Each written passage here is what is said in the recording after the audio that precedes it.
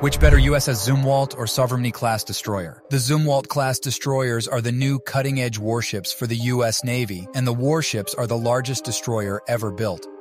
The USS Zumwalt have cutting-edge technology and are stealthy to radars and can carry a mix of various missiles, including Tomahawk land attack cruise missiles, anti-submarine rockets, RIM-162 evolved Sea Sparrow missiles, and standard surface-to-air missiles.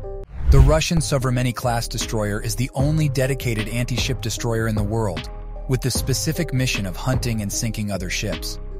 The Sovremenny-class carries a total of 8 Mosket 3M80E missiles, NATO designation SSN-22 Sunburn. The missile is a sea-skimming missile with velocity Mach 2.5 and armed with a 300 kilograms high-explosive warhead or a nuclear 200 warhead. So, what is the most powerful?